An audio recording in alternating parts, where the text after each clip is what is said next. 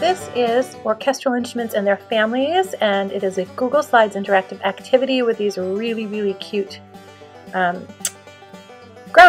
Yes, that's what they are. So let me just take you through this.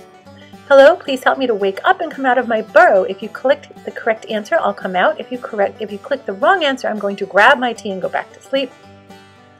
All right, so now on each of the pages, the interactive pages, you'll see a groundhog kind of sneaking out of his burrow, but he's not ready to come out yet. And the thought bubble is telling the student which instrument to click on. So of course now they have to look at all four instruments, in this case the strings family, and they have to decide which one is the cello. So I'm going to click on the cello. So if they get it correct, then they get this cute groundhog coming out of his burrow with a party hat and streamers, and he says, correct, click to go on. They'll click here in the thought bubble, and it goes to the next one, click on the viola. So let's say that they get it wrong. So I'm going to click on the cello again. Well, now, sad little sleepy groundhog comes up with a sleeping cap on and a cup of tea, and he says, nope, I'm going back to sleep. They'll click on the thought bubble again to give it another try.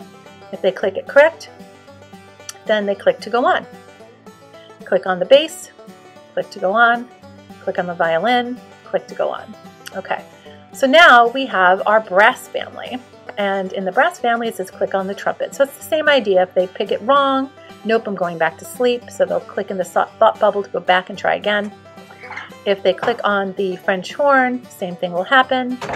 And if they click on the correct one, the trumpet, they get this click to go on. So they'll go through all these slides. Obviously, they're only going to see. So it goes all the way through percussion, and then at the very end, when they get to the end and they've gotten them correct, it says, congratulations, you made it to the end.